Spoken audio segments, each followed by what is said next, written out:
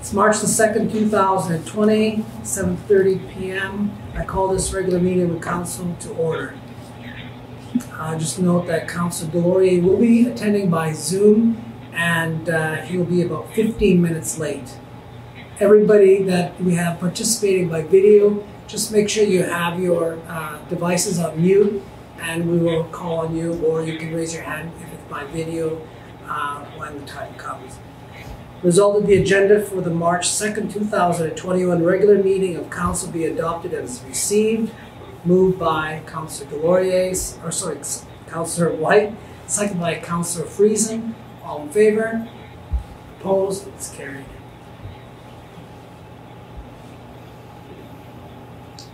Result of the minutes of February 16, 2021 regular Council meeting, February 23rd, 2021 Committee of the Whole meeting, and the February 25th, 2021 special meeting be approved. Moved by Deputy Mayor Wintoniw, seconded by Councillor Whyte. Discussion. All in favor? Opposed? It's carried. Moving on to 4.1.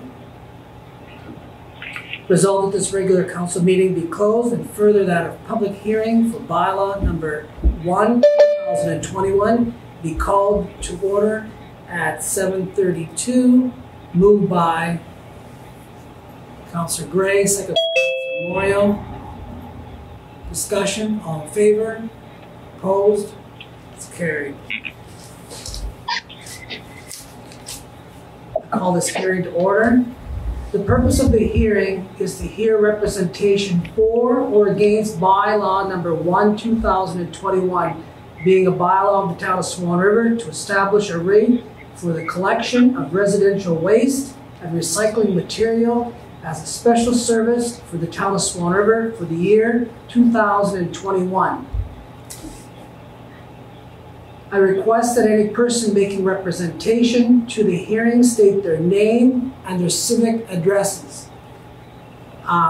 Because of COVID restrictions that are in place, we had to, what we did was to allow for people to speak on this hearing, that they could do so by invitation or by video or by audio.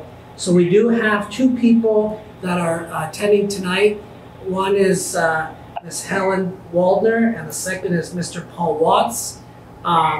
Just remember to please keep your comments to the subject, to the item that we're speaking on, and I give you approximately 10 minutes to speak. If you have questions, ask those questions, and we could answer them in our best ability. If we can't, we will get back to you tomorrow. Ms. Waldner was on the line first, so I'm going to let Ms. Waldner go first, and then Mr. Watts. So go ahead, Ms. Waldner. I have nothing to ask or say right at the moment, so. Okay. Mr. Watts. Yes. I just got a few things. These different taxes, I call them, that we had on water and sewage, and now we have on garbage pickup and recyclable, used to be in the general taxes, and now you people are breaking it down and making it another source of taxes. Now our general taxes several years ago went up 19% in 2 years. I got the figures for that on that fourplex apartment. And the water, went up 40%. Now, what I'm trying to get across, I've had apartment open for several months now. One was gone past a year and 2 months. Now that proposed $706 for that recyclable and garbage. When you got open apartments like that, how can you be charged the full amount as though they are full? Because there's no garbage to pick up, there's no recyclable to pick up. And there's 3 apartments out of the 4 that were empty from the 1st of January, year gone by, till June.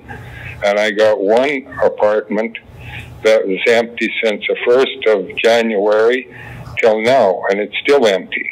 Now, what's going to happen in that case? Is it going to be policed properly that we aren't going to be getting charged for something that we don't yet?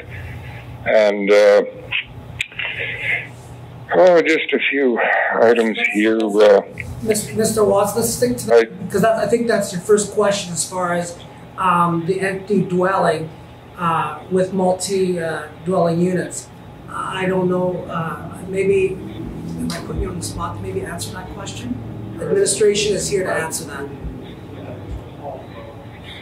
Right, so all apartment buildings are included as residential, so it's not like commercial where if you don't use the service, you don't get taxed. It is considered residential, therefore to put it bluntly, there is no choice. You have to pay that cost. Okay, so then go on to your next question, Mr. Watts. Well, that was it. Like, so I'll be paying this tax on a service that isn't being used? Is that what you're telling me? Yes, just like if somebody owned a house in a residential area that is unoccupied, they would still be charged this service tax. Yes. Okay, so go on to your next question if you have. Well, there's nothing else. I can't believe that usually you get something for money you pay for. When you go to the store to buy bananas, you pay the price and you get bananas. I'm going to the store and I'm paying for something that I don't get in return. I don't understand your logic to that. Whoever brought that up should not be in that position to do so again. Well, not trying to get into too much, but there are a lot of things that some don't receive. Education is one thing that we all have to pay taxes on. So I don't want to go down that road, but anyway, if you have no further questions, I'll go to Ms. Waldner. Go ahead. No comment. Okay, so then our other representation is Mr. Thomas.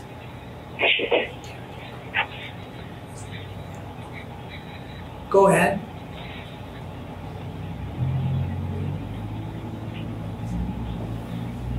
Mr. Thomas?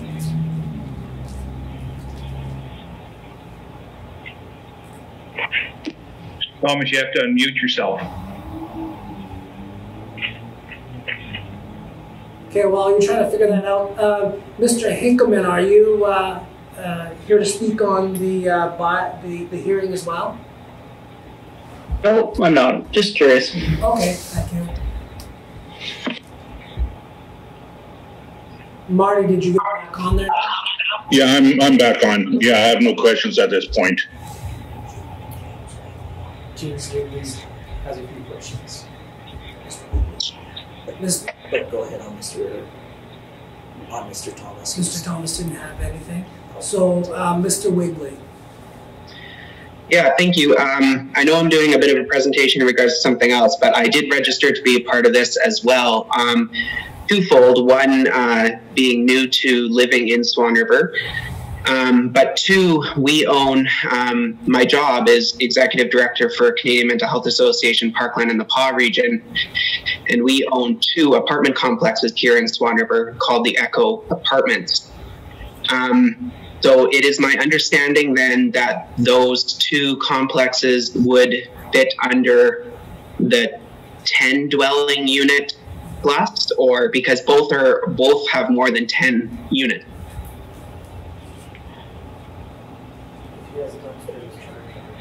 Do you have dumpsters at those locations?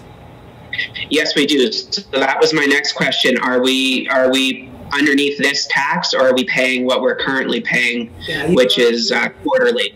You're under the commercial with the dumpsters, not under this. Okay. So even though they're residential buildings? That's right. In your Echo apartment buildings, yes. Okay. Okay, then that basically answers the question that I was going to have pertaining to this. So. Okay, thank you. Thank you. Councillor Whyte had something. And just a comment for Mr. Watts, I think it's appropriate, sir, that if you want elaboration, I'm sure Mr. Poole, our CEO, would let you sit down in his office sometime and go over the good, the bad, and the ugly about that concept, because I'm sure there are two sides, and I would encourage you, sir, to come and talk to Mr. Poole. Absolutely, and that goes for anybody listening. If you have any questions that maybe you don't want to ask at the public hearing, you can always contact my office, and we will find your answers. Okay, so I hear you. thank you. And Mr. Watts, did you catch that? Yes, I did. Okay. So again, if anybody wants or is looking for any further explanation or understanding on this current bylaw, which is basically a renewal of the bylaw that we had in the past, if you have any further questions, don't feel afraid to come in and see Mr. Poole or administration for any further information or advice or explanations. So if there's no other further, Councillor Gray, sorry. Yes, Your Worship. I'm just wondering, and this is a renewal, obviously, of an existing bylaw, but I'm wondering why, for people who actually have rental properties, which is a form of commercial enterprise, why we couldn't create a section that allows them to opt out of residential and to be considered commercial. Is there any reason we couldn't do that?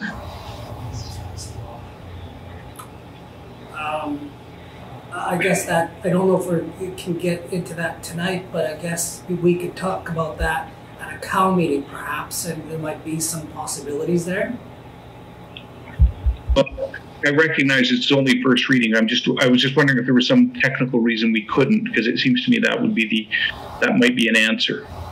There may be, but I think that just for the sake of the hearing, we should leave that until we can have a discussion about that. Yeah, I would have to do more research and confer with our Chief Financial Officer on that final answer. Did you catch that, Councillor Gray? I did, and first reading is tonight. The appropriate time to discuss amendments is is sometime after first or sometime after second reading. So I have no problem with it going to a committee of the whole meeting following first reading this evening. I just think that that's something we should explore before we move it to third reading. Okay, and that's fair. This is what the hearing is all about, to learn from that and if there's any possibilities of making changes to it. So administration will then look into that, and they will talk to the CFO to see what options that we may have with that. Thank you for bringing that up, Councillor Gray. Anything further?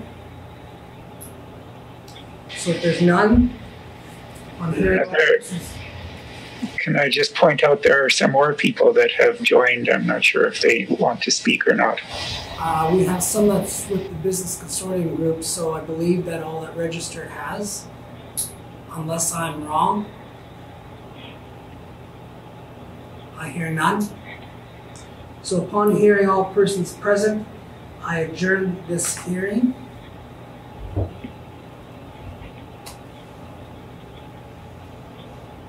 Result of the public hearing on bylaw number 1, 2021 be closed, and further, the regular council meeting resumed at 7:44. Moved by Councillor Whyte, second by Councillor Gray. All in favor? Opposed? It's carried. Moving on then to number 4.3, we have the Business Consortium group with us tonight to make a presentation on basically what they've been up to and letting us hear all the good things about their organization. So I just want to remind everybody here that's in on that. I guess I'm the only one maybe that can maybe see who is in on the group or who may be raising their hand. But I'll let Mr. Armstrong kind of start it off from here, because I believe that you are the chair, and maybe then you can kind of tell us in what order who's going to speak. Just remember, try to keep things as light as we can. Obviously, try to get as much information that we can hear is what we need. and then we can kind of go from there. But we do have other things on our agenda, so we don't want to take up too much time, but at the same time we do need to hear what you all have to say. So keep it somewhat condensed, I guess I can say. So Mr. Armstrong, I'll let you go from here, and maybe you can introduce who you have with you here tonight, and then perhaps the order, we'll go from there. Good evening, everybody. Again, my name is Derek Armstrong, and I'm going to be just opening up just for a few minutes with respect to giving a little bit of history on the SVBC and where we go from there. Will be just to kind of explain a little bit of the relationship with the subcommittees and how they're functioning, and then what we did. And Mr. Mayor, we had discussed previously with the CAO 5 minutes per subcommittee, just to give an abbreviated version of their function and the results thus far. However, just prior to that, I would turn the discussion over to Mr. Wintoniw, who would explain the task force function and where the subcommittees fit into that. We're going to be speaking with a few of the subcommittee chairs tonight, Mr. Wigley, Mr. Dick, and of course Jessica Lacasse, and Stacy, and Mr. Hansen will obviously be speaking a little bit on the restorative justice. With that being said, just before I begin, I want to take a moment and thank all the partners that we've had since the onset of this almost 3 years ago now. We've made some great inroads, had a lot of success with respect to the three pillars of the organization. As we started, we've kept it apolitical, and we've dealt with issues of the day. And that is involved in training, policy and systems development, inclusive of safety and security within the environment as well. So we're very happy with the progress that we've made. Council has been a supporter of that, and we appreciate that. We've had a lot of support from council members during the course of the programs and their development, and from the start of the SVBC, Mr. Wintoniw, Mr. Whyte, Mr. Moriaux. Mr. Moriaux also had originally taken on the COP program as well with Mr. Hansen. We appreciate all the work that's been done thus far. So there's been a lot of significant change. Now, with that being said, before I turn it over to Mr. Wintoniw, I just want to explain to those that aren't aware what the consortium is. It's a group of individuals within the community. We have 104 registrants within, and that is everything from chamber to business to the town to RMs to healthcare, multiple facets of healthcare, education, adult learning, all the way through to multiple businesses. And so the idea of it is to make sure that we sustain a community that is growthful and vibrant and purposeful. And with that being said, the task force itself was developed to come underneath that and begin dealing with some of the significant issues that were at the core of some of the concerns that were within our community. And so basically what we've done is we've created the SVBC, or the consortium, as the grandparent. The task force, which answers to the consortium, is that of the parent, and then the subcommittees are those of the children. And the idea, again, is to make sure that we're addressing all functional abilities and specific community-related issues. So along with the other ones, and the committees themselves, I also want to recognize Mr. Wigley. He's going to be speaking tonight too. So we've got our four speakers, and we're going to try and keep everything to 5 minutes per, to make sure that everybody is able to present a little bit of the information that they've been dealing with. It's going to be only a snapshot of what we've been doing. So with that being said, I'm going to turn it over to Mr. Wintoniw to speak just for a moment on the task force. Thank you, Mr. Armstrong, and of course the business consortium that has been the parent, the task force, has been the subcommittee of the business consortium. So the task force was implemented by a group of volunteers, Mr. Armstrong, Miss Stacy Rindle, Mrs. Naomi, and I forgot her, Griffith, there we go. I want to call her by her previous name, and Mr. Reed Minish. And those folks came together, and we were looking at the issues that existed in our community, and decided that we should take some action in bringing all of the programs that are offered within the community in a cohesive manner to create some success. So that's how the task force was developed. The task force met several times over several months, evaluated all the opportunities or all the options that were available in the community, and streamlined it into what that looked like, and focused on areas of gaps or places that did need more help to rise up to the challenge to take care of the needs within our community. So out of that subcommittee, there were 4 future subcommittees that were developed out of that one. So under the task force, we have 4 subcommittees, which is under one roof, Swan River Basic Needs, and I will let the chairs talk about each one of those. Second Chance Employment, Tier 1 Housing, and Restorative Justice. So Swan River Basic Needs under one roof is addressing the transient population and the needs that they have to, and their needs that come with that.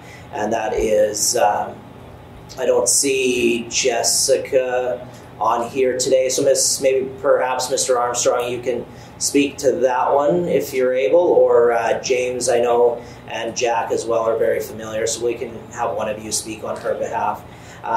Second Chance Employment, addressing the employment issues that we have, and that is interim chair, Mr. Dick, who will speak on that one.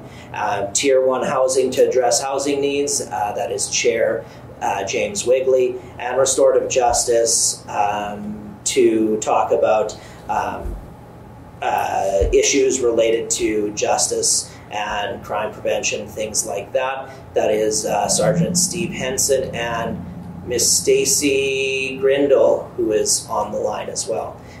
So I think that's kind of my timeline to speak. I can't answer any other questions, but I will give the opportunity to my wonderful chairs who have done such an immense amount of work in their specific areas. So let's start with interim chair Jack Dick with Second Chance Employment. Mr. Dick, if you could give your 5-minute or so presentation. You guys are wishful thinkers. You're talking to a bunch of government people and people who talk for a living. So, can you hear me okay? Yes. Okay, thank you. All right, thanks very much, Mr. Mayor, councillors, guests. My name is Jack Dick. I work for Skills and Employment Partnerships, Manitoba Economic Development and Training right here in Swan River. And I am the interim chair of Second Chance Employment. Interim primarily because it's felt that the agencies may be coming to our department for some funding at some point in time, and so for me to act as chair would be seen as somewhat of a conflict. So this will be my last official duty as the chair of this committee. That's not necessarily my desire, but it is something that is prudent. So I thank you so much for the opportunity that we have to share tonight. This is a pretty exciting time, I think, in our community, and I'm very, very pleased to be a part of it. Business Consortium, I'm going to read most of what I want to say just to keep it on task.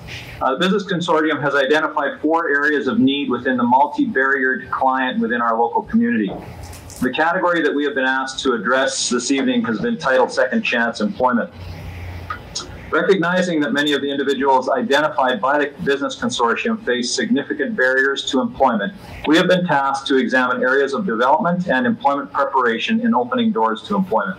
Some examples of these barriers might be a criminal record, addictions, lack of driver's license, lack of grade 12, family and housing issues, etc.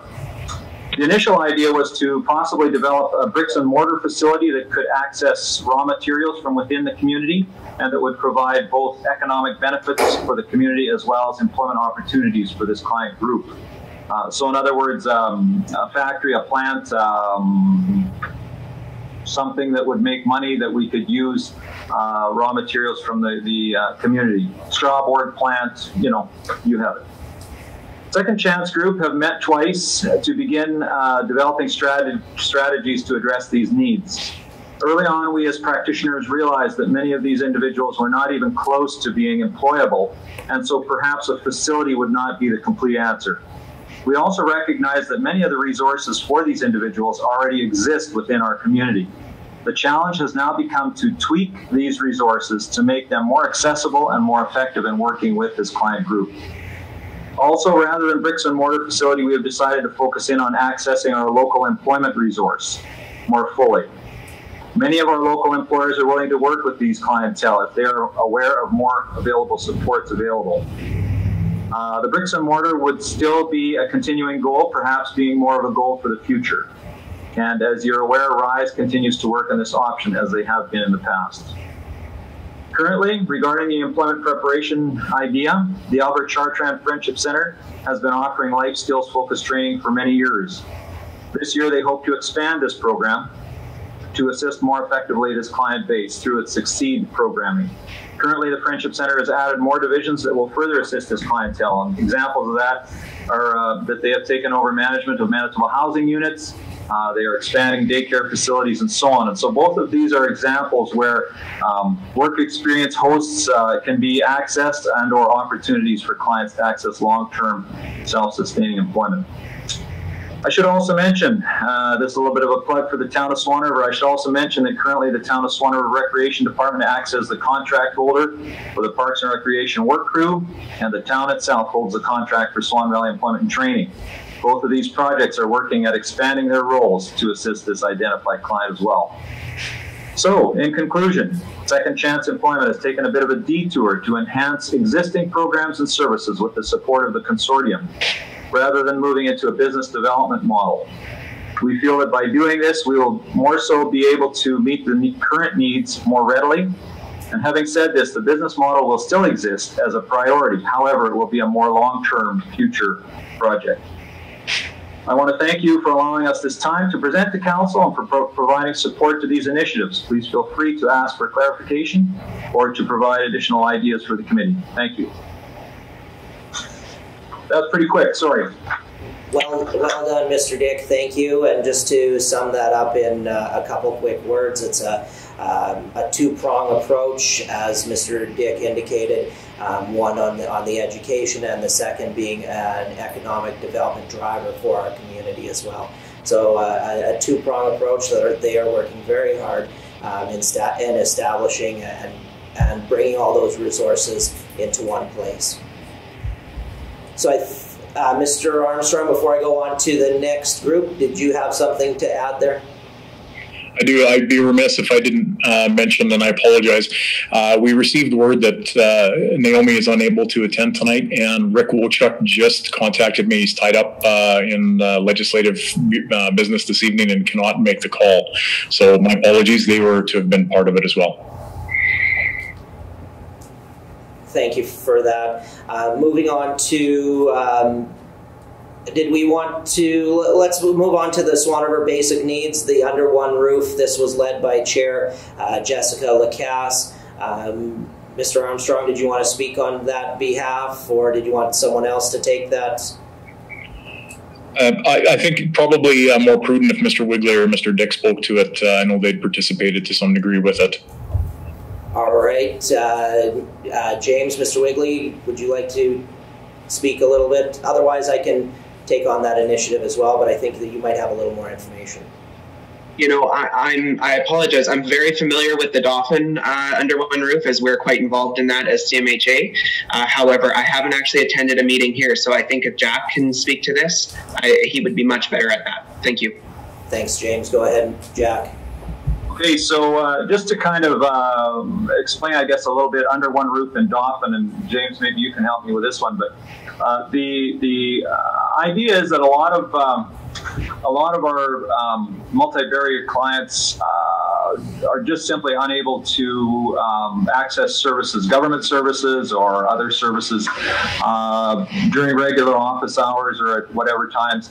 And so in Dauphin, a group has been established where they have had regular times, one evening, and I can't remember how often, but once a month or so, where government folks or people representing certain departments, whatever the need happens to be, will attend these evenings. So that people, let's say, for example, there will be computer access available, there will be phone available, various things like that. So a lot of our folks, multi-barrier folks, don't have the ability to pursue identification. And so maybe there'll be a government person, a representative one particular night that would be able to help them with that. That's a little bit of a snapshot, and James, after, maybe you can broaden that if you want. So what we're looking at, there has been a local entrepreneur that's purchased a property in downtown Swan River. And we're looking at partnering with Sean Charlebois. Sean has purchased the old Valley Cabs building kind of right out the back door of Pizza Place. And he is looking at doing a drop-in center. And he's going to be offering some other things. But what we have done is we're entering into an agreement with Mr. Charlebois, and we're going to be partnering with him, not on the same nights that he'll be using it, but on opposing nights. And we're going to be providing similar services that I just described that Under One Roof does. So in other words, again, if we're going to have computer Wi-Fi access, telephones, washrooms available, various things like that. And then if a person, let's say, for example, needs to come in and apply for, maybe they need to apply for income assistance, maybe they need to apply for employment insurance, maybe they need to apply for employment itself. So that would all be available there. It will be staffed by 2 people generally. It's not a very big area, so we're trying to keep that part of things down.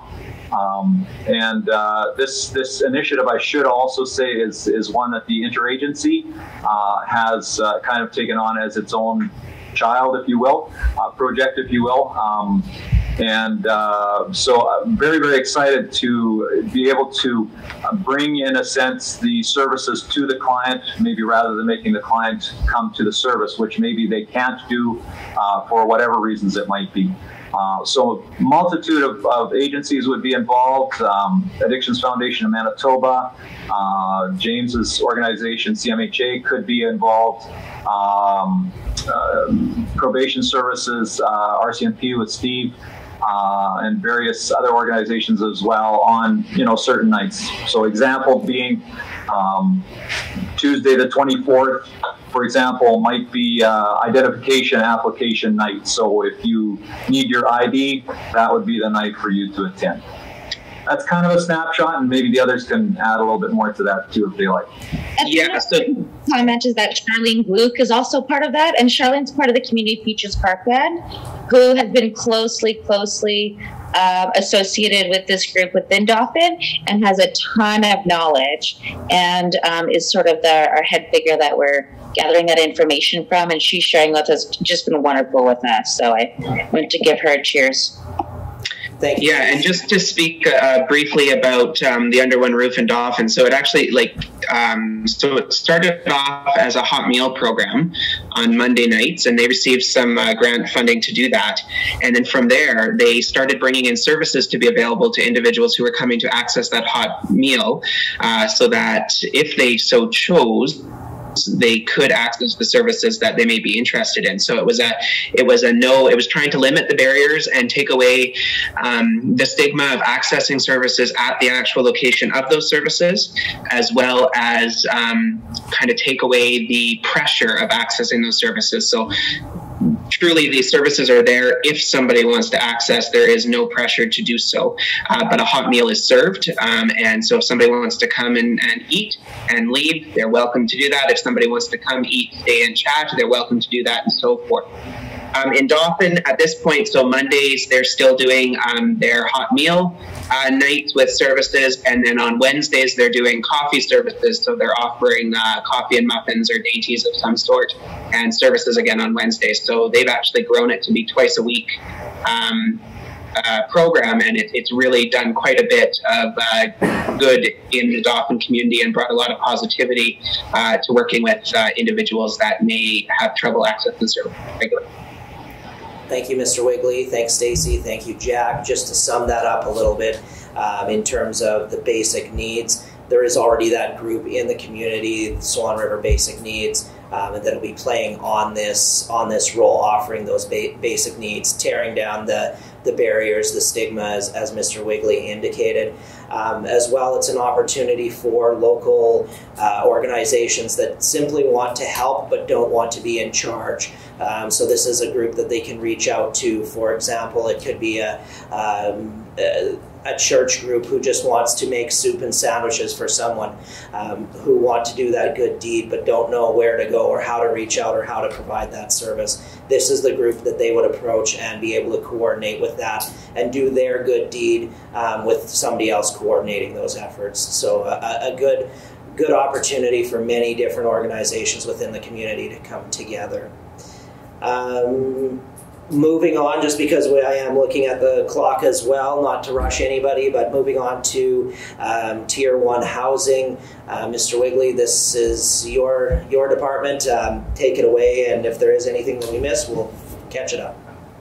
Perfect, thank you. I'll try and be as brief as and quick as possible while still trying to give as much information here.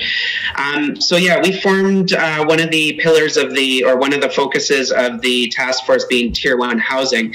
And just to give some background on that, as some might not be familiar with what we mean by Tier 1, typically we look at housing as a tiered kind of diagram, if you will. So in Swan River currently, we feel we have Tier 2, which would be very similar to what our echoes would be. So programmed housing, yet still independent living. So individual who has or who is already on the course of recovery, be it from substance challenges or mental health challenges, and can live independently but still require some education and skill building for life skills and rental skills. And then from there, Tier 3, which would be like our private landlord or private residents within the communities. So doing this for a number of years as far as CMHA goes, and lots of other great agencies and organizations and groups around the community as well, there's always been a fairly large gap in our area, and that is Tier 1. So for housing for the individual that does not have living skills or daily living skills, rental skills, does not have the skill set to independently live on their own.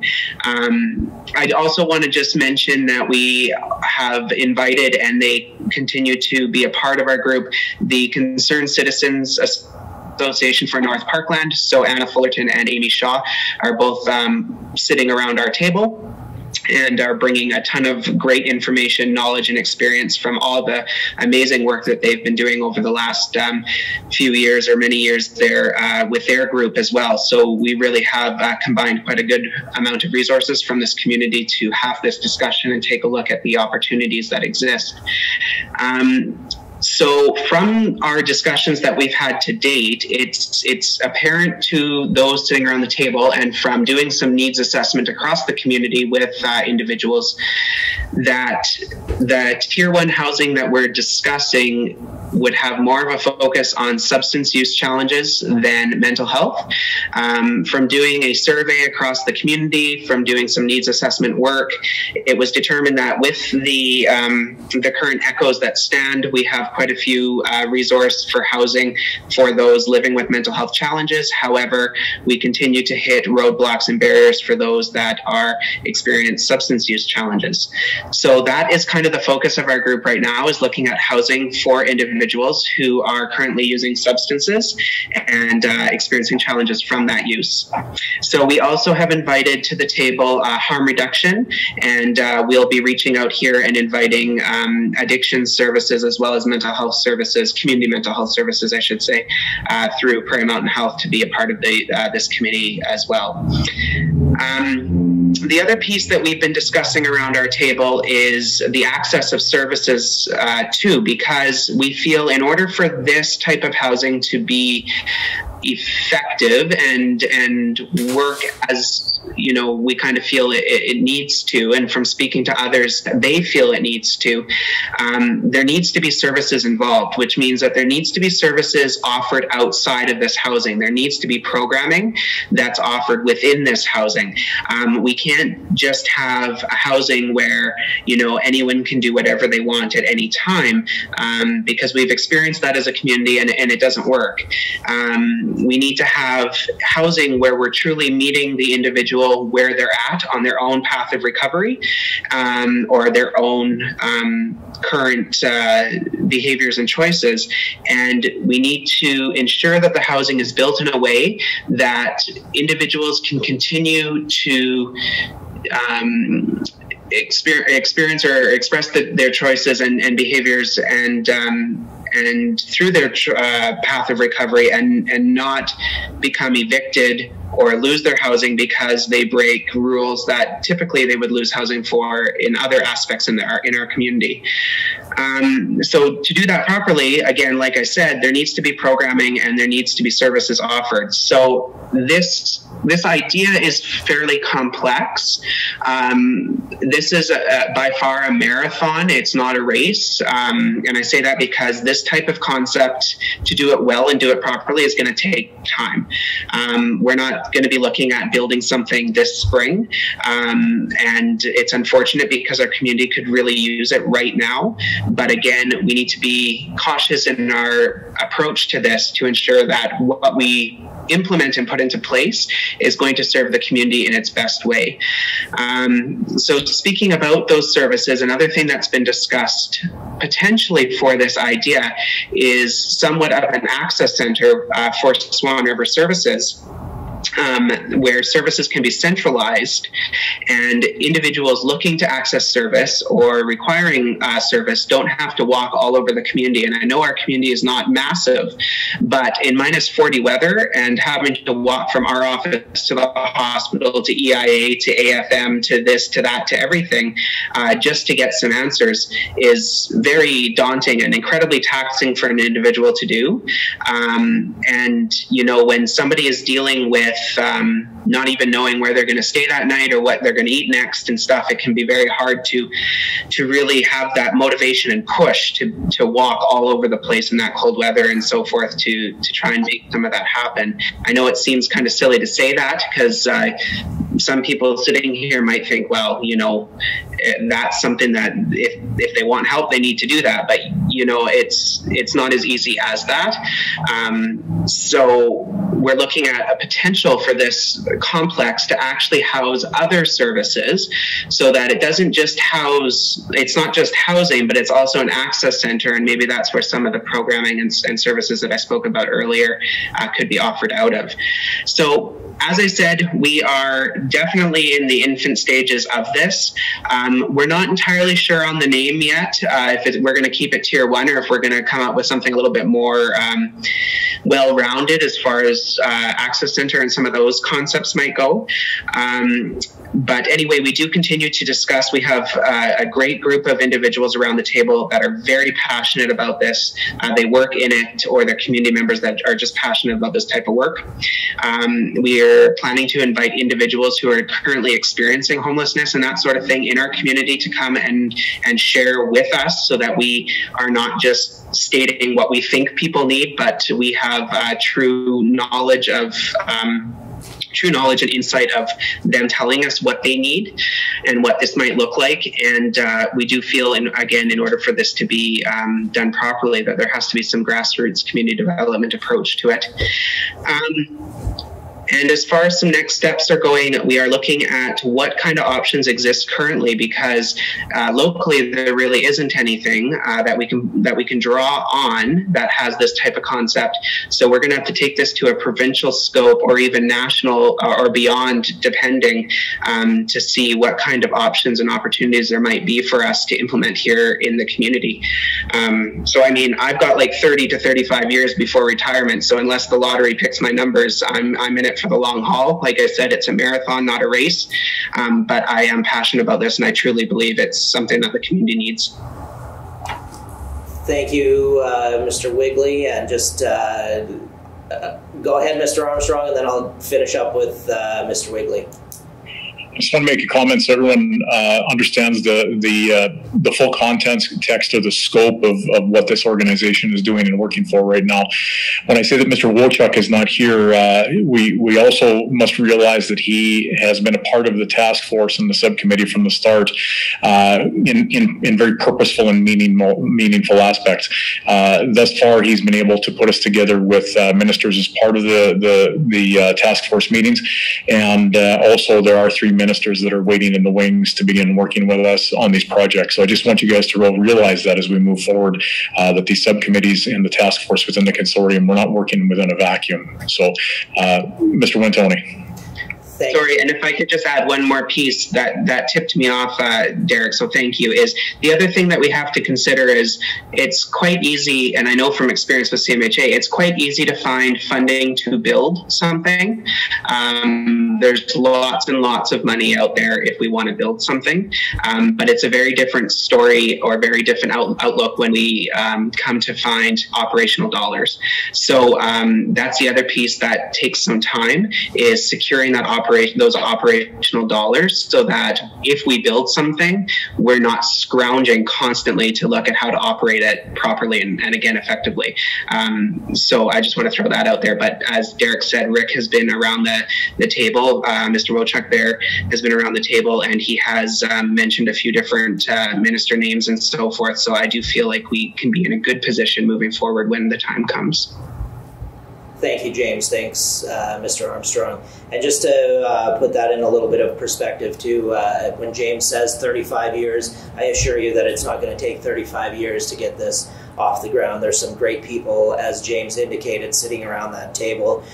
You look at Anna Fullerton and Amy Shaw in the Concerned Citizens of the North Parkland, who are tied into that group, who are offering an immense amount of supports. We have, as Mr. Armstrong mentioned, Mr. Fedorchuk and his team waiting in the wings to help us along the way, and that is definitely one of the challenges this group is going to face, is ongoing financial aid. It's not necessarily the bricks and mortar, it's the aid to continue to operate.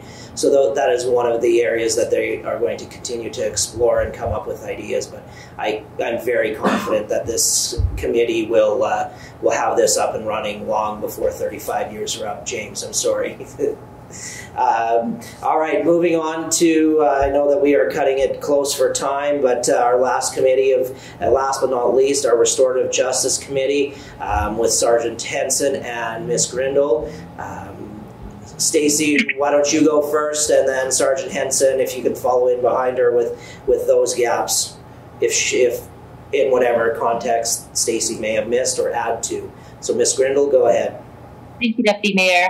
So Sergeant Steve Hansen and I have been connecting quite a bit, and I've requested to attend any justice meetings and policing partnerships that are available. I've also connected with Mrs. Yelnick and moving forward with Sherry Fedor within the Restorative Justice Committee. So I'm looking to get on that Restorative Justice Committee. It's been quiet, of course, through COVID, as meetings were not being able to be but I'm excited to start that process and have a seat around those circles and those discussions. I'm also looking forward to connecting with John Howard Society. I know it's been a bumpy path with them in the past. They're a provincially funded group that is to be supporting our area. Their job is to work with people who have come into conflict with the law. They review and evaluate and advocate for changes within the criminal justice system, and they do some public education on different things relating to criminal law. So I'm looking forward to connecting with them and ensuring that that relationship within our community and them becomes much stronger. I've had some great positive relationships with them in the past. Johnny and I have been working closely to get the COPS program going, again with Sergeant Hansen and his team. Lots of the paperwork is being completed, and we're looking to do the virtual training sessions. And we've been speaking with lots of those volunteers and getting new people signed up for that. So that's exciting. Naomi and I have attended the provincial retail crime prevention meeting. A year ago, I had gone to Winnipeg with ministers and business owners, large companies, small companies, and all the above. And we were talking about retail crime prevention. So a couple of weeks ago, we reconnected again. And there's some pilot projects that are happening in the city. And there's some supports coming down the pipe, along with a few committees and different boards that we will be participating on. And that I'm going to be working closely with Sergeant Hansen and Mr. Stan Anderson, who's been very much into the security, especially for a lot of our businesses who rely on him a lot for that security. And he's been closely connected with us and a real support in that area to answer a lot of questions. So we're hoping to keep all of those folks in the loop moving forward. Thank you, Ms. Grindle. Sergeant Henson, go ahead, please.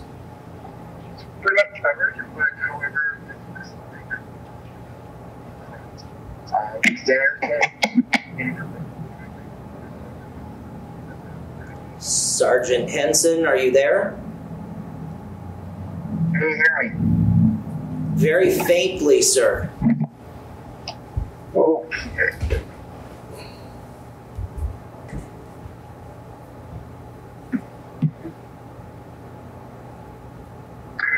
That's my iPhone. I'm not sure what's wrong with my computer.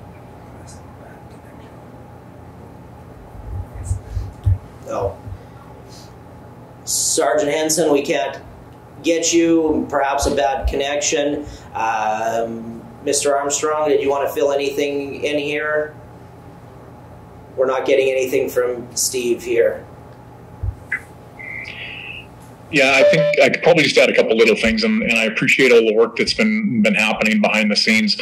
Sorry, Mr. Armstrong, we have somebody in the waiting room. Just give us one moment here to see what. That is Sergeant. That is him? Yeah. Hang on. That's Steve. We have Steve coming in, I think, here. Sorry, Eric. Okay, can you hear me now? Loud and clear. Go ahead, Sergeant Henson. Okay. I was hearing you guys really well, but unfortunately the microphone wasn't working on my laptop. So on the iPhone, essentially I'm just echoing what Stacy's already said. It's pretty exciting times right now. Basically looking forward to our ongoing partnership with Stan Anderson and further discussion on the cameras. Basically from a policing perspective, cameras are very important to us, especially these days when we're dealing with, it's not just shoplifters and it's not just attempted B&Es, but essentially that sometimes there's suspicious people around, and we'll get a call, and essentially that they'll share video with us, and then we kind of figure out what's going on. And for solving crime is really important. Moving on to the COPP. It's been a while, but it's looking pretty good right now. We're moving ahead very nicely. I thank David Moriaux for his involvement at the beginning and such, and I'm really happy with where we're at now. And basically that our office, I got Jennifer Campbell and myself, are contacts from our office, and we work together with Johnny and Stacy as far as getting things moving with the COPP. Moving over to the John Howard Society. They had a presence here a couple of years ago, and then it just kind of fell off the map. When they had the presence, it worked well, and they had 2 employees at the time in Dauphin, and then those people moved on. They left and they weren't replaced, and then they were managing it out of Brandon, and that wasn't so effective. So essentially, I believe they'll be coming back to our area, and we may reach out to them first, and essentially that reestablish a partnership between them, our local Justice Committee, and the RCMP, and essentially tailor it to what works best for our communities and what we have. And then, of course, we can brainstorm and make adjustments where needed. But we want to look after ourselves, our communities, and that. And then I'm quite excited with the prospect of Stacy Grindle joining the local Justice Committee. That is very good. And basically, because of her background in criminology, her partnerships in the past in Alberta with the John Howard Society, her knowledge, and also her commitment to community. So basically, on the restorative justice front, from my humble view, I'm quite optimistic.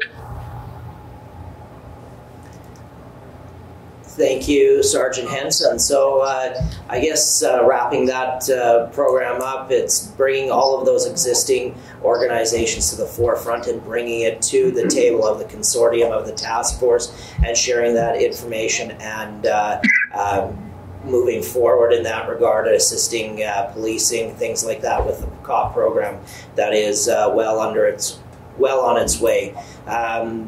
With that being said, I know that we are over time, and I do apologize for that, but our team wanted to bring all the information to this council and share all the information that we were with. Mr. Armstrong, any closing remarks, and then we can go into questions. I guess a final remark for everyone is that this is not an organization inside of the consortium that lives in a vacuum, like I'd mentioned before. We're looking for partnerships with First Nations. They're already a part of the consortium. We're looking for partnerships within the community. We want people to have a desire to take action within their community to support and promote safety and security. Mr. Henson had made a comment about cameras. I can tell you that at the co-op last year, my AP team, we conducted 141 investigations. This is part and parcel of who we need to be in the future within this community. Take a stand in a very positive manner and a holistic approach to how we deal with these things, hence the programming, hence the Tier 1 housing, hence the security and the task force and the holistic approach to the restorative justice. So I want to thank my team at large. Everybody has been very participatory, and I invite all council and anyone watching to give a phone call, ask how to be a part of the Zoom meetings, how to get involved, and we'll have a job for you. And we'd love to take you on, whether it's any of the council that is here that's not part yet, or any of the community at large. All right, anybody have any questions? Okay, so anybody have any questions? Councillor Whyte. I have two. Is there any possibility you guys could get a flow chart to show who looks after what, phone numbers, areas of responsibility, and then a layperson like myself, I think I have sort of an idea, but I have a handful of meetings and I still get mixed up, so I'd love to see a flow chart. And have you guys considered buying an existing building? For example, John Deere at the edge of town, a huge building sitting out there empty. Just a thought. Mr. Wintoniw, if I can speak to the flowchart question from Mr. Whyte, and then I'll move that other question to you. Just with respect to your comment, Duane, I have recognized that you've made that request before. We've just finished fleshing out essentially the structure, and I think what will happen now over the next month or two, we can put something together that'll outline this, because ultimately what it does is it shows the consortium, it shows the task force, it shows the grandchildren as the subcommittees, and then of course inside of that, the chairs, it's going to show the mission of each and the participants of each. So I think we can certainly do that, because we want to be able to promote that within the community and the communities at large that are nearby that are working with us. So that is something we will work on. Thank you. And I guess I can speak to the building in question that you referred to, Councillor Whyte, and I don't think we're quite at that stage yet. We're not ruling that option out, but we are not at that stage to make a formal purchase of a piece of property at this time. But please note that that is in our playing field, and we are looking at all options at this point. Thank you. Any further questions? Okay. I guess on my part here, I do thank you all for attending tonight. Mr. Armstrong, a conversation that we had a few times and a couple weeks ago as well, that I do thank you and your entire committee for all what they're doing. Namely, we have some really good partnerships that you had mentioned with the Alberta Shark Friction Centre, First Nations groups. I know I spoke with Chief Gnida just actually a couple days ago. And then some of your chairs as well, and all their teams. Mr. Wigley there, we know that he has a lot of work that he's working on with his volunteers and employees, and Ms. Stacey Grindle, as well as Mr. Henson, Jessica Lacasse, but I also do want to recognize that somebody that on your committees has been a really good advocate for the town of Swan River and for our valley, and more or less too, but Mr. Dick and all the work that he has done, and the benefactor of our community to help people in those needs, and we're very thankful for having him. I don't know if I heard that he's leaving or just maybe he doesn't want to be the chair or something, but we do appreciate from this side of the table anyways for all the work that you have done, Mr. Dick. So thank you on behalf of council and the residents of the town of Swan River. And then of course I wanted to say that thank you to your committees. And one thing we have to keep in mind and that is that we can't solve our issues of our community on our own. It is a team effort and a group effort. And I think we're moving in the right direction. And I think this consortium group is a good thing for the town of Swan River to move in the right direction. So I thank you all. Very much appreciated, and you as well. Thank you. Thank you, Council.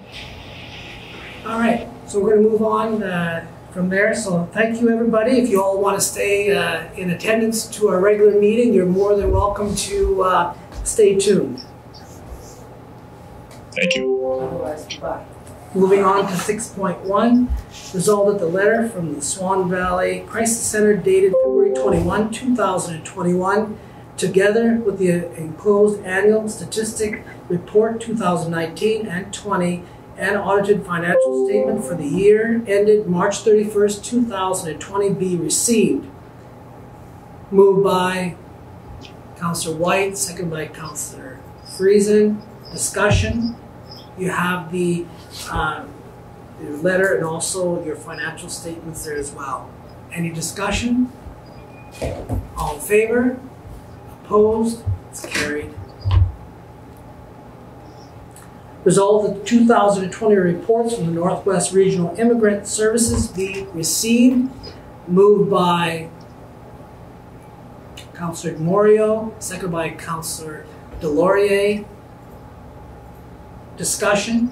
You have the letter there from Immigrant Services. In fact, I guess if Councillor Gray has any comments on that, or maybe there's none, I think it's pretty much self-explanatory. No, it's pretty straightforward. We give a very small grant, but it's required that we give the grant to get the other money. So I have some comments perhaps during my report, but it's a pretty straightforward report. It's running well. It's bringing in a huge amount of money, and we're operating for Swan River and the Poole. Excellent. Okay, further discussion? All in favor? Opposed? It's carried. 7.1, resolved that the Director of Public Works report be received. Moved by Councillor Moriaux, second by Councillor Friesen. Discussion?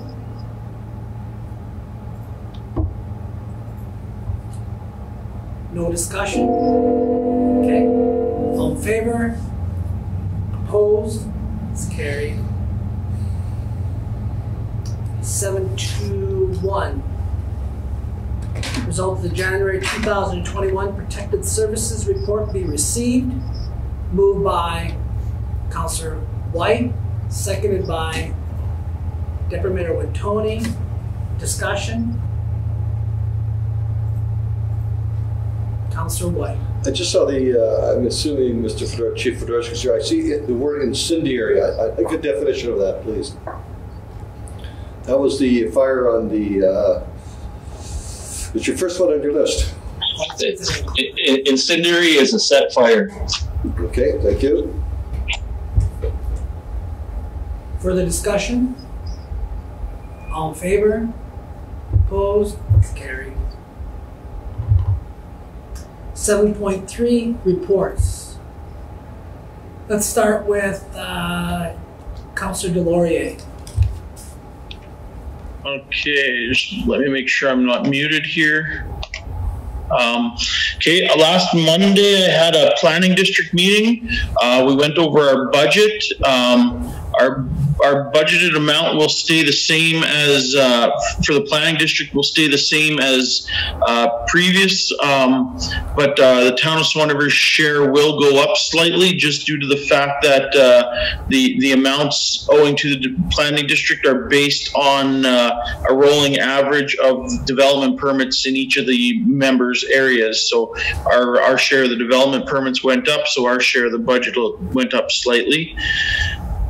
And then Thursday, I had conservation district meeting. It's boy, I learned about 100 new acronyms there. It was my first meeting where we got into the business of the conservation district. So it was just a lot to learn. Nothing specific to report, but I can share the minutes with council when I receive them. On that, Councillor Delaurier, do you have anything that you want to add in camera on that topic from that evening? Yeah, I think we can. I can mention a few things in camera there. Okay. Yeah. Thank you. Okay, moving on. Councillor Friesen. Thank you. I took the library meeting. Jason asked because he was busy with the other one. It was nice to be back in the library. It is open with restrictions now. The meeting had discussion on quotes for replacing all the lights in the library. They want to get rid of the fluorescents and go to LED, so they're hoping to get about 3 different quotes from electricians to get a price, because it's expensive. They also had a tentative budget set out. It's nothing definite yet, but it's something to look at, and I'm sure Councillor Delaurier will. I have left all the stuff on your desk, Councillor Delaurier. Thank you. Yesterday I had a CDC meeting, Communities of Care. First time I've done a Zoom, and I managed to do it. They're looking for a new treasurer, and I think they have a line on that, which may include some high school students, which is good. They're planning their spring break activities, and with that, I'd like to wish Lorianne a happy birthday because it's her that plans the spring break activities. Also, happy birthday to you, Lance. July 1st, I'm really hesitant about picnic in the park. I really can't see it happening. I do not want to invite 200 or 300 kids down to the park with COVID, so out and about. You can play that by ear for a little bit longer. I will hold on. But I would like Mr. Fedorchuk to see if he's got fireworks ordered for this July 1st, because we can still do them like we did last year. Yes, he is. Darren, are you there? Yes, I am. Do you think you could talk to the fireworks guys for me? I will follow up with Mr. Fedorchuk and Rec. That was passed over to Ms. Novak last year. Okay, so as long as somebody does it and we want them high like they were last year. Okay, I'll make sure it's taken care of. Okay, thank you. No problem. That's all for me. Okay. Just on the library, you mentioned about light upgrade to LED. I don't know through Councillor Delaurier, but there might be some grants through Manitoba Hydro as well, so that might be an opportunity there. I don't know if it was spoken about, but I think there are some grants. It was spoken about. Okay. They had one quote already, and they've already deducted a grant plus GST to give what it would be with that particular electrician. And one of the other members suggested that we don't just go with the one, we should get quotes from another couple. Actually, that's what they do. Okay, thank you. Councillor Moriaux. Nothing too spectacular, just our regular cow meeting last week, along with our special meeting that we held last week, where we listened to our newly minted CEO's presentation to council on his vision. So congratulations, Mr. Poole, on your appointment to the position of CEO for the town. So. And also had a meeting with Councillor Whyte and Brandon Stock, also the newly minted care team manager at the Swan Valley Health Facility, in regarding to doing some initial planning on nurse and professional recruitment to the facility here in the valley. So, that's a work on progress, and we'll continue working on that, and we'll bring forward to the council and the foundation some of our plans as we get it formalized from there. And that's all I have. Thank you. Councillor Wintoniw. Thank you. Just to mention, I was at the Planning District meeting along with Councillor Delaurier. He did touch on that, so I'm not going to repeat that. I just want to share my welcoming Mr. Poole as our CAO. This is your first regular council meeting as not an acting, not as an interim, not as anything, just as our CAO. So welcome aboard, and we look forward to sharing the successes with you as we venture forward. Just wanted to mention to council, we do have a Airport Commission meeting coming up tomorrow, and I know that council has approved the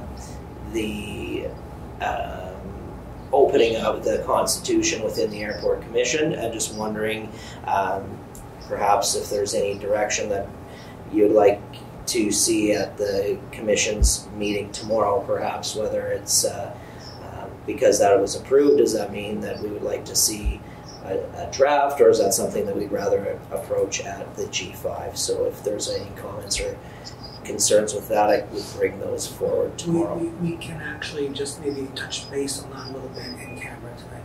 Sure. Okay. Other than that, I have nothing else to report on. Thank you. Thank you. Councillor Gray.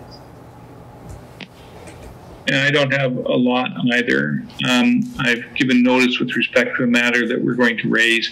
I think it's most appropriate. We're quite late already, so I'm not going to raise it tonight, but I think at the next council meeting, it's a matter I sent a letter on some time ago, and so I'm going to ask that I'll raise it either in this period or as an item of the agenda. We've already talked about committee of the whole meeting and the shared services meeting. For in camera, we have a report on the lawsuit that I think we should review. I assume everybody's gotten that. In terms of settlement services, I mentioned that I had some further comments. We get regular and continuing reports and have been doing our board meetings effectively through email. It's kind of a strange circumstance, but we have not even done Zoom meetings. We've just gone through the reports and approved them. Everything seems to be working incredibly effectively. There is one other item. There is a young lady who's decided to take on trying to get grants for the women's locker. You'll all recall my thoughts on that. I think it's scandalous we haven't addressed it already at the arena. And so she's asking for a letter of support with respect to approaching various government bodies for that. And so I'm going to ask that we do a resolution with respect to that. I don't know whether it's appropriate to do it this evening or refer that to a matter of the committee of the whole. It was just brought to my attention yesterday. I don't think we've finished the Poole stuff yet. And of course, the review of the changes to the opening would suggest that the hall will remain closed, at least for the immediate period until at least March 25th. I don't think there's anything else to report, Your Worship. Okay. So just on the item that you had asked to be on the agenda, you're giving notice so we can add that to new business to our next meeting, if that's okay with you? Absolutely. That's fine. Okay. And I don't know about the women's locker, the same thing. I assume it should go to the committee of the whole. That's the most appropriate place to discuss issues when they first arise. Yeah, I think that's fair. If that's okay with you, and then it can come forward at the next regular meeting. Yes. Okay. Thank you. Councillor Whyte. Relatively busy. A couple of things happened at the committee of the whole. I think the public should be aware of that. One of the things we discussed was zoning and proposed amendments, which I thought was interesting, and building bylaws. So we do listen to the public. Of course we do. They're our bosses. So that was discussed, but the one that I felt was really incentive was the discussion of tax incentives, tax breaks, whatever you want to call them, to attract businesses or encourage development within our community. And that would be working with RISE, of course, but I would encourage the community to consider ideas they may want to share with council about, hey, what would bring you to Swan River, what would bring your friends to Swan River, because we're certainly open to those ideas. Then on the 25th, I too had the pleasure of welcoming our new CEO, Mr. Poole. We've been together 11 years now, 12 years, and you've been very patient with me. Thank you. I haven't had to be patient with you. On the 25th, Councillor Moriaux and myself met with, again, as you mentioned, the Director of Nursing. And one of the things we're planning, we want to go to the Chamber, maybe it's RISE, I don't know where it is, there's a whole series of things that the community Chamber took to Thompson and or Flin Flon to promote our community blackboards and posters and handouts. So I'll be trying to track that down if and when I believe it will happen. Councillor Moore, myself, and Mr. Poole or Mr. Stock and whoever else will be going to the pod and meet with the UCN nurses at some day in the future. So there's lots of good ideas there. PMH message is just staying the same. Yeah, our numbers are plummeting in Manitoba, certainly not throughout the world. And there's two causes of the COVID. A dense population and a dense population. I don't want to be disrespectful, but if we wear masks and we wash and we distance and limit the number of people we relate to, we can handle this thing. And I think sometimes as those numbers go down, we become a little complacent. And I would encourage our community to not become complacent. Mr. Moriaux, as chair of the Protective Service, I want to thank you publicly for the work you've done with COP, and it's a continuum, of course. And PMAs, David, I'll probably get fined for this. Sport Fish is going to be changing their dinner because of COVID to a drive-through. You phone in ahead of time and they'll give it to you through the door. I see the fine, I see the boxes. It's going over. But those monies stay in our community, absolutely. And in the past, it's been good money, and we appreciate that. So that's it. Thank you very much, sir. Thank you, and it's good to hear that that group is, looking beyond, what their borders are basically, and looking beyond and making sure that they can continue on, because it is a good group that we need to have in this valley for the future of that resource. Yep. And that's good to hear, and we're looking forward to that. Trust me. I won't get fired. No, it's all good. For myself, other than what was already mentioned, Business Consortium Group, I was in that meeting here a few weeks ago, and I was enlightened, and then hearing again tonight, I think they're, like I said before, they're going in the right direction, and I think it's a good thing for our community. I sat in on the RISE meeting. I think that a little bit was discussed there. They're still looking at some changes to the organizational structure, so to speak, and trying to get maybe some people on board from the community on that board, but that's still kind of in its infancy stages, and definitely needs to be discussed at a G4 meeting, which I will say that the Reeve from Mount has spoke to me last week, and right now there's nothing scheduled at all right now, period.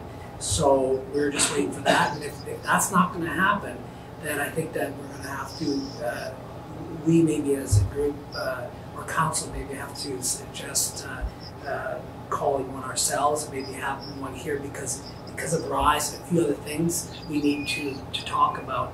And so I will speak with the Reeve at the end of the week and see what his thoughts are. But if it's not going to be something in the short term, then we need to come together with something there. So maybe that's something that we can talk about also, maybe a little bit in camera.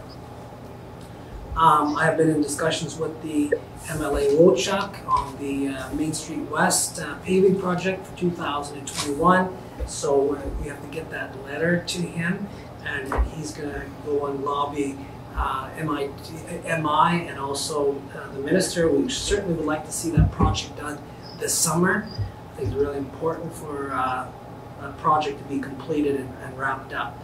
Also with the MLA, we've been talking a little bit, getting a meeting set up with the health minister on the CT scanner. So she's more than happy to arrange something. So we're just in the works of getting that organized. So that's something that we're going to get underway shortly. She definitely wants to hear from us, and she wants to hear what the community has as far as we're kind of organized, what our thoughts are. She wants to be part of that discussion, and it sounds positive. I know I've said that probably about a year ago when we had another minister come in on side, but I think that we always have to keep positive, and we always have to keep the gas on the pedal. And lastly, I just want to wish my wife of 16 years marriage a happy anniversary. So on that, we'll move on with the CAO report. So I did give council a small report. I guess first and foremost, thanks to Director of Public Works, Darren Harvey, for stepping in. I think it's a testament to his capabilities. It's been a smooth transition, and I'm sure it'll continue to be smooth with how thorough he's performed his job. I'm sure he'll do an excellent job in the future as Director of Public Works. And as I say in the report, I'm moving on with the hiring plan, so expect resolutions on the next agenda to move forward with that. Just tightening up our agreements with our directors for the situation we're in. I plan on getting the wage scales to council for the next council meeting, at least the first draft, so you guys can review.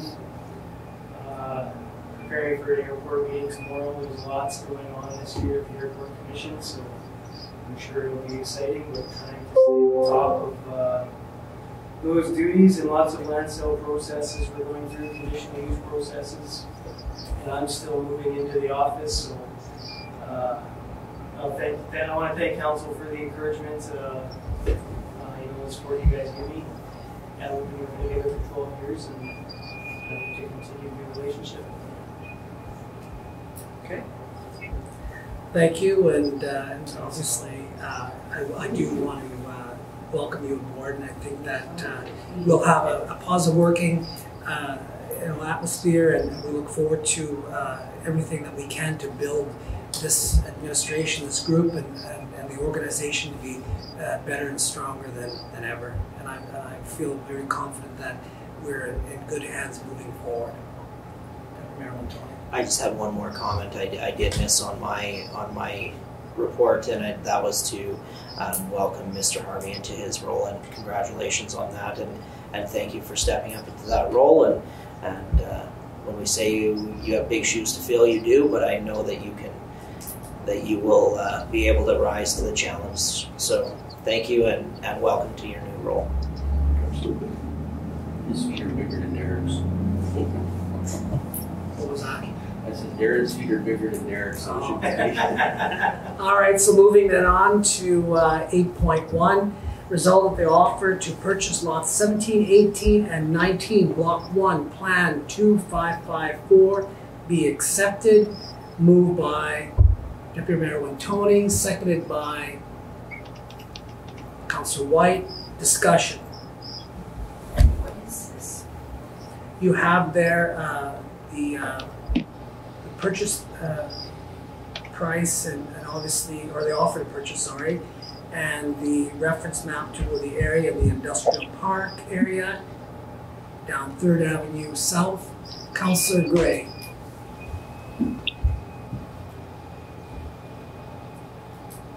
I am wondering why the offer, or why we're accepting an offer less than half the ostensible value, and if we're planning on offering incentives as well.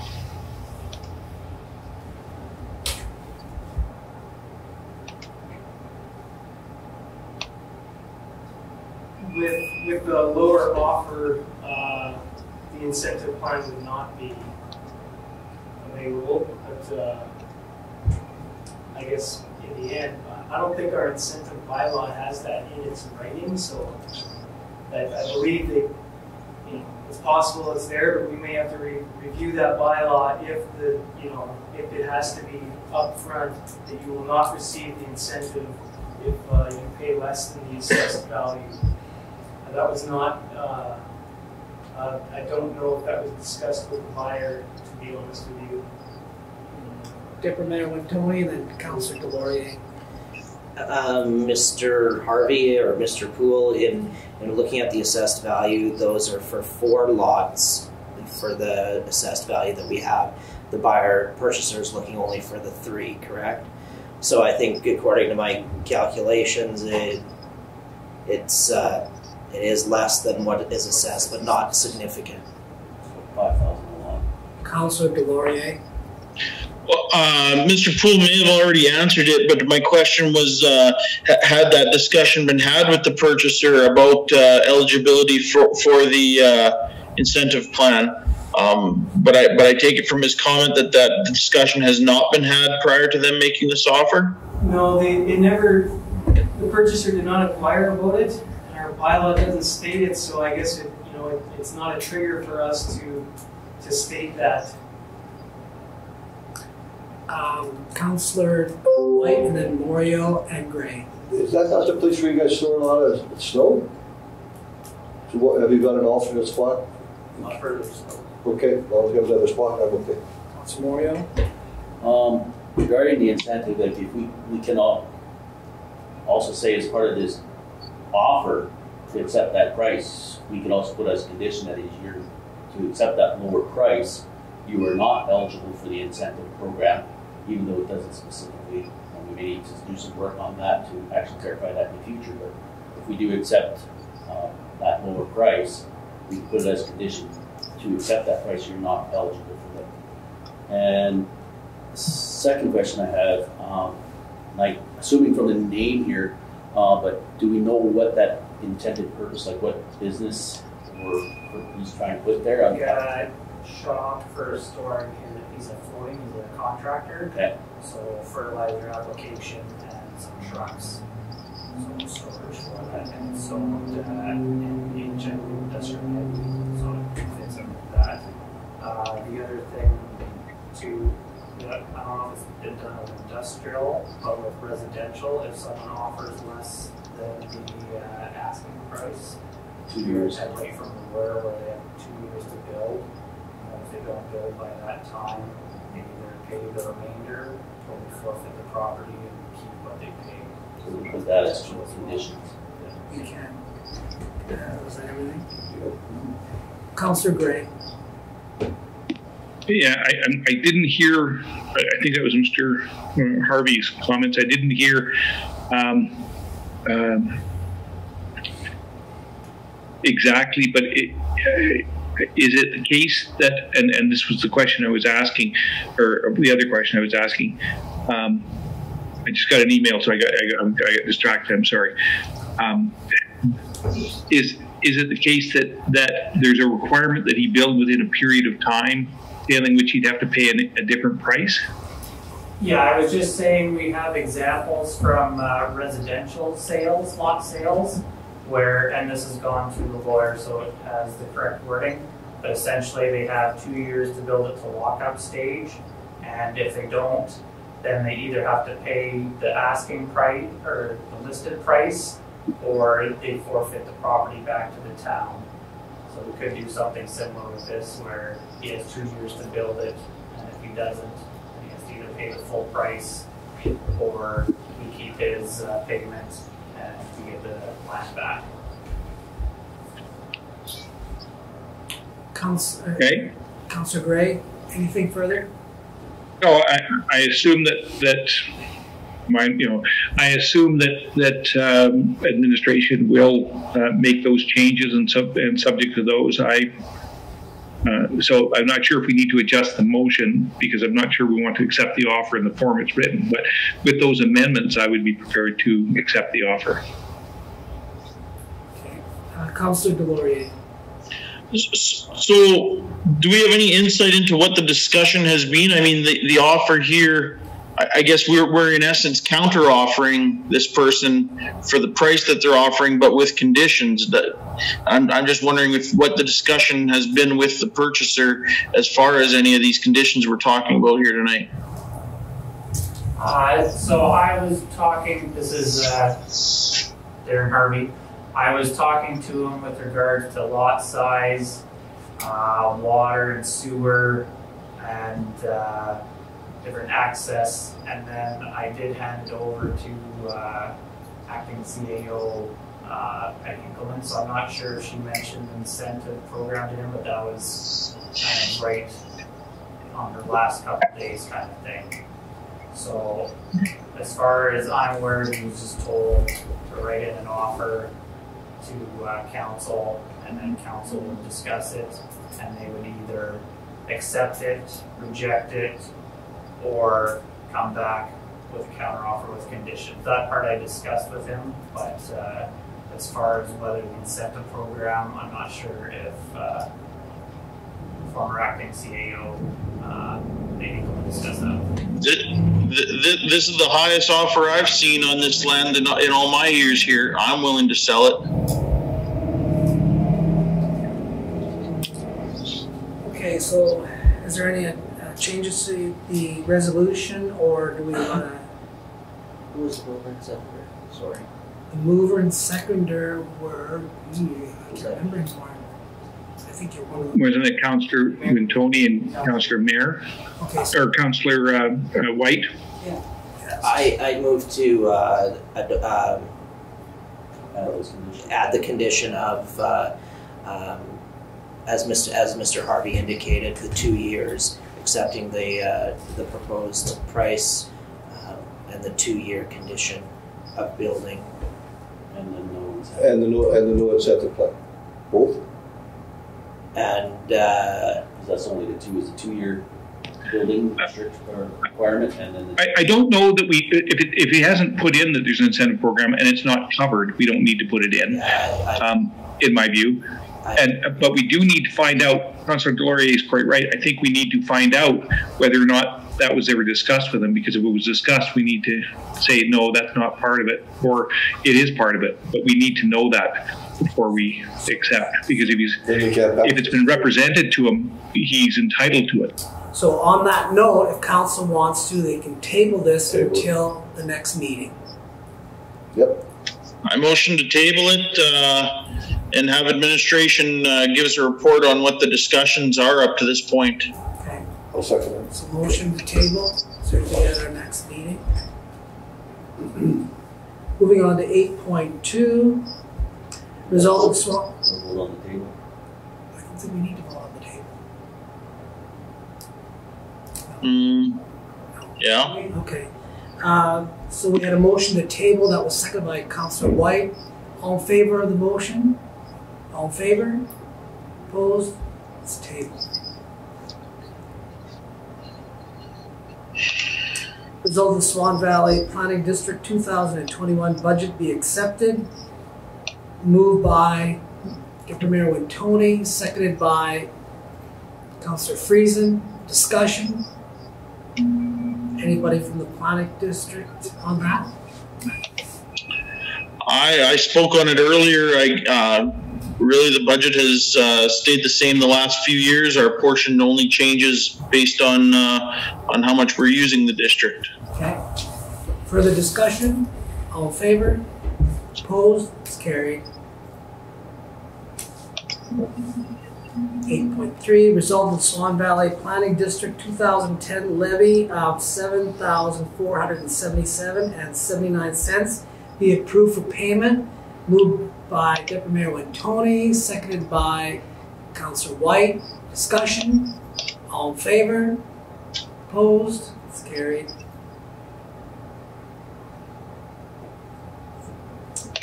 8.4, resolved that the $1,000 annual grant to the Swan Valley Crisis Centre be approved for payment for 2021. Moved by Councillor Friesen, seconded by Councillor Whyte. Discussion? Councillor Whyte.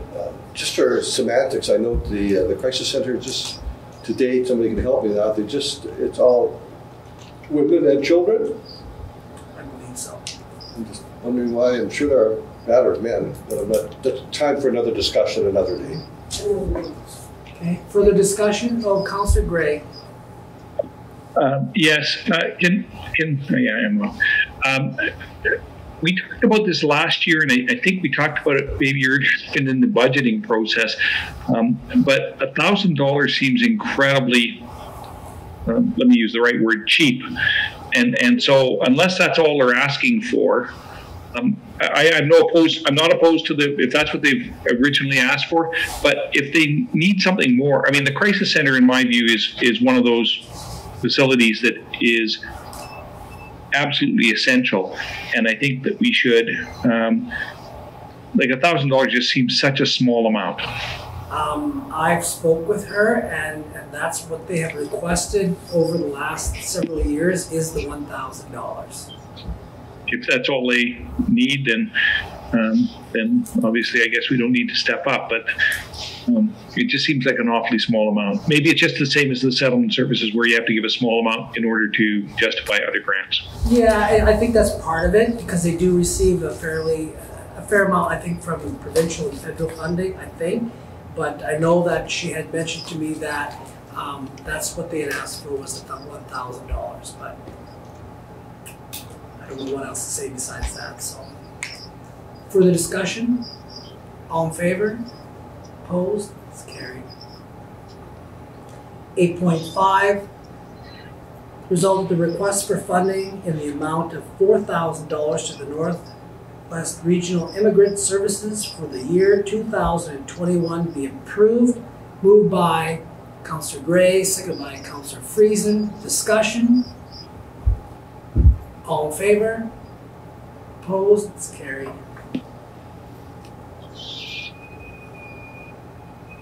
I said earlier that organization, I think, is a really good organization as well for our community.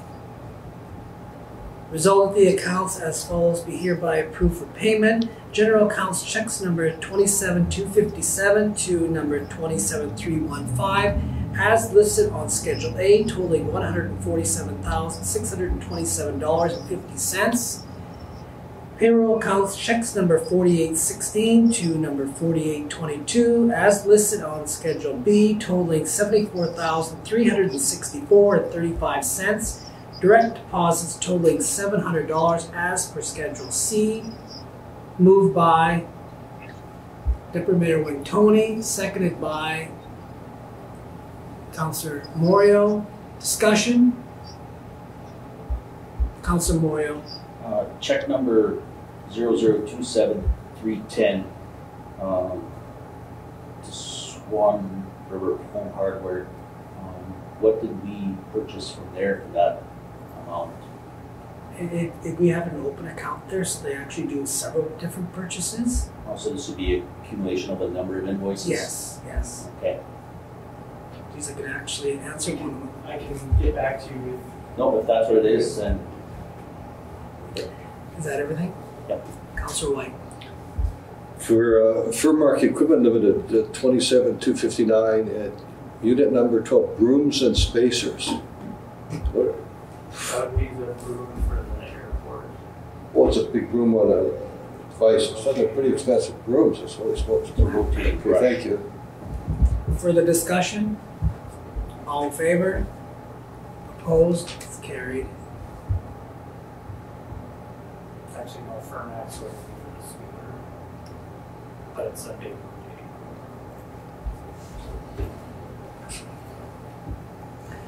Result of bylaw 1/2021 being a bylaw of the town of Swan River to establish a rate for collection of residential waste and recycling material as a special service for the town of Swan River for 2021 be read a first time. Moved by Councillor Moriaux, seconded by Councillor Whyte. Discussion? Councillor Moriaux, and then Councillor Gray. I think it's just important to note that this is not a new bylaw. It's just a renewing of the existing bylaws that we've had for a number of years. I believe it's been in existence since 2016 or before. So this is just an updating of the number. So it's not a new tax. It's just spreading the cost of the garbage and recycling collection against all properties, whether exempt or not. Without this bylaw, that cost would be just absorbed by the general ratepayers, so their basically residential taxes would go up. This is basically spreading the cost against all users. And it's not a new tax, as a lot of people believe. We go through this every time with these special services bylaws, when people see the hearing notice that council is implementing a new tax. And for the last number of years, these are not new taxes. They're just renewing and updating the numbers, because we can't predict what these costs are going to be 4 or 5 years down the road. That's why they're only done on an annual or biannual basis. But as we said during the hearing, if any people got any questions, please contact the administration, and they'll answer your questions, and we'll take the advice with consideration of some of the questions that were presented in here. Right. And it's very similar to our other special services that we have to renew time to time. Councillor Gray.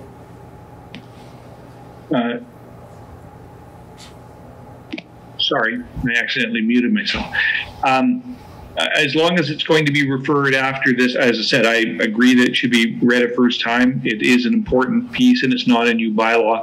There may be new considerations, so I assume that there's going to be a discussion at the committee of the whole before we get a second reading. That's the process that we normally use. So I'm assuming that's what's going to happen, and when it comes up there, we can discuss whether there should be alternative provisions. Yeah, absolutely, and that's the purpose of the like you said, the first reading, for us to hear what others have to say, and if we can take something away and make improvements to it, then that's what our job is to do. So, yes. Further discussion, Councillor Whyte. Did we not send out a sort of a news release, a mailer, identifying what these numbers were? Yes.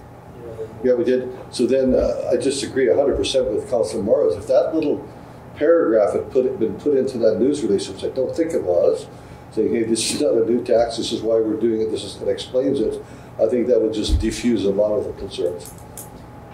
I can make a note for next year's special services bylaws to maybe add something. We put only what's required in those ads. Yeah. That's not bad.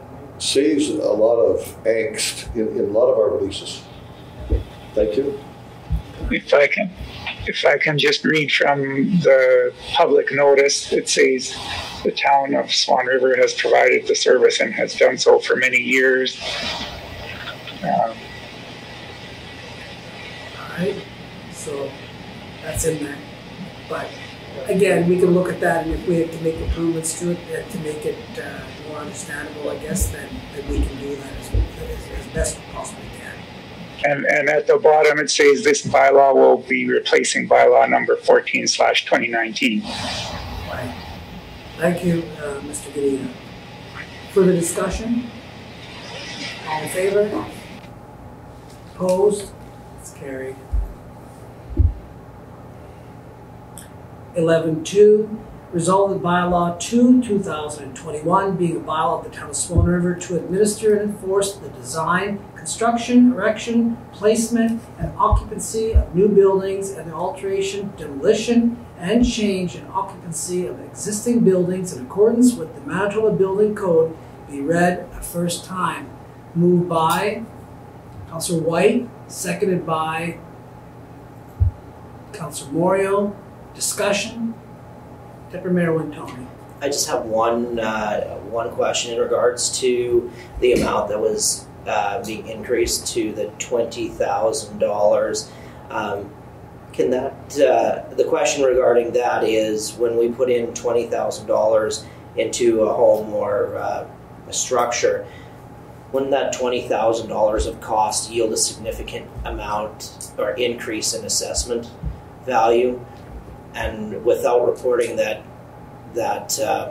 $20,000 addition into someone's home or structure, we could be potentially losing out a significant amount of funds in our tax base. Is that fair to say? Go ahead. That was a discussion at the committee of the whole meeting, and just as to where to set that level. And it was council's debate as to where to put it as far as what level to raise it to. So we set it at 20,000, which is what it was discussed. If you guys want to discuss it more, that's fine. But 20,000 is what it is now. 5,000 is what it was before. Councillor Delaurier and then Councillor Gray. I guess just a comment on Deputy Mayor Wintonyw's comment. I think we need to keep in mind that this $20,000 limit is only for items that otherwise wouldn't require a permit. Any addition, any change to the structure, anything that's going to add real value would be captured under other clauses in the bylaw. This is only for basically, repainting, changing your windows, things that don't under any of the multiple other sections of the bylaw that would require a building permit would capture any of those things. Even things like changing your bathroom if you're doing plumbing. Well, you got to take out a plumbing permit. It's a very limited set of circumstances that this change we're making falls under. It's basically things that are purely cosmetic in nature that don't fall under wouldn't be captured under other portions. Councillor Gray. Councillor Delaurier scooped me. Okay. Further discussion? Been scooped. All in favor? Opposed? It's carried.